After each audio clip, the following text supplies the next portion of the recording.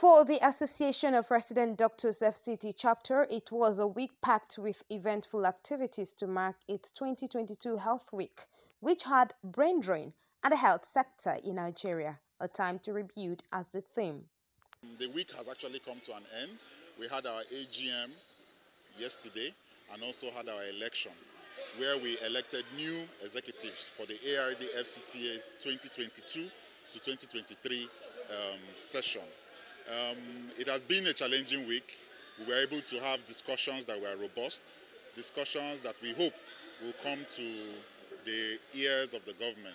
We also crowned today with sharing. We decided to launch a Pad a Girl campaign, where we gave out pads to girls of menstrual age, and we were able to share some of those, at least 100 pads to girls today, and we feel fulfilled. As we know, ARD always finds a way throughout the year to find a week that we decide to give back to the society. As we do that, we also try to exercise on our own, see how we can also build our own health. So it has been an eventful week. It has been a successful week. We thank God Almighty. We also thank the authorities for assisting us where they could. We pray that the new executives that have come on board, that they would get the support that they have gotten from our members and from the society at large. The Health Week, which began with a Thanksgiving service, also witnessed a press briefing by the doctors, sports activities by members of ARD FCT chapter, inauguration of new executives for the body, its annual general meeting, and menstrual education for young girls in some parts of the FCT. And what we need to do as medical doctors is to do more outreaches to the people out there and try to bridge the gap between the doctors and the community and try to see how we can make our community a healthy living community.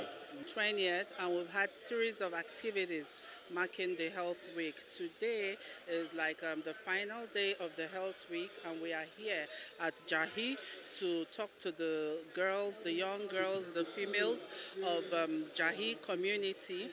We are carrying out an outreach here. We'll be talking to them on menstrual hygiene, because we know this is one area that people tend to avoid due to cultural diversities and personal beliefs. But we're here to talk to them about it, to educate them on the need for proper menstrual hygiene. And we also have samples. We also have packages for them.